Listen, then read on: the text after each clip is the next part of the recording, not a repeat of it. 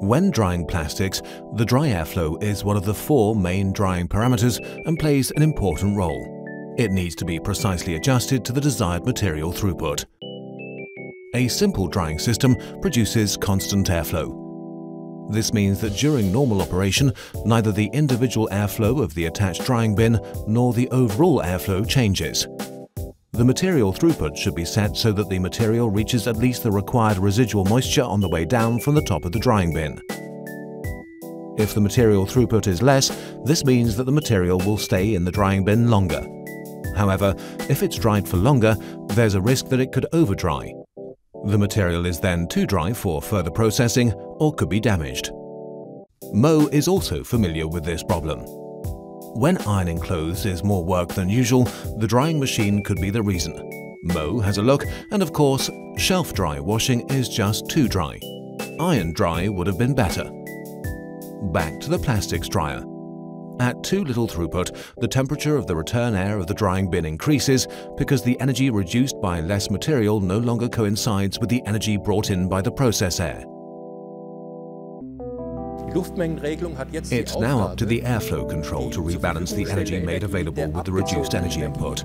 This means that without adjustment, the system will receive more energy than it requires, which uses more energy than necessary.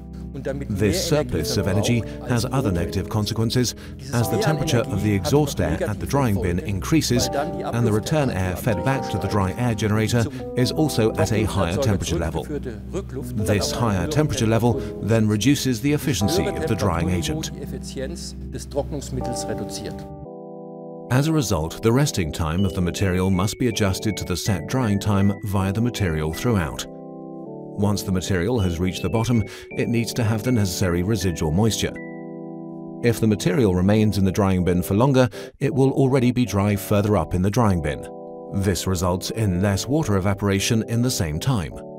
Because evaporating water has a cooling effect, the return air temperature rises if less air evaporates. Here's an everyday example. Mo loves summer holidays. Finally, he has time to read. But sometimes it can get too hot. Mo cools down with the help of a fan and a damp cloth.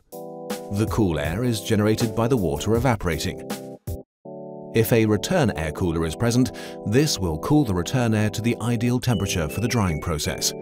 However, this also means that unnecessarily generated thermal energy must be cooled back down, and this can be expensive. This is similar to always driving at full speed and only regulating speed with the brake pedal. This uses a lot of fuel and the brakes will quickly wear out. But there's a better option. Drying systems with automatic airflow control only provide the drying bins with enough process air as needed for the current throughput. For this, a throttle valve in the drying bin regulated the airflow. Additionally, the airflow generated by the blower is adjusted to the total requirement. This is necessary to make sure that the airflow saved at one bin is not sent to the remaining bins. The following experiment helps to explain the principle. A hairdryer fan blows air via pipes at 3 candles, which flicker but do not go out. If we block one of the pipes at the same airflow, at least one of the candles will go out. Why is it important in practice to regulate the airflow? More air means more thermal energy is needed to achieve the set temperature. Because more air means the heating element cools more quickly. This is the same as with a hairdryer. We have set a hairdryer to temperature level 1, blower level 1, and measure the air temperature. Then we reduce the airflow. The temperature rises.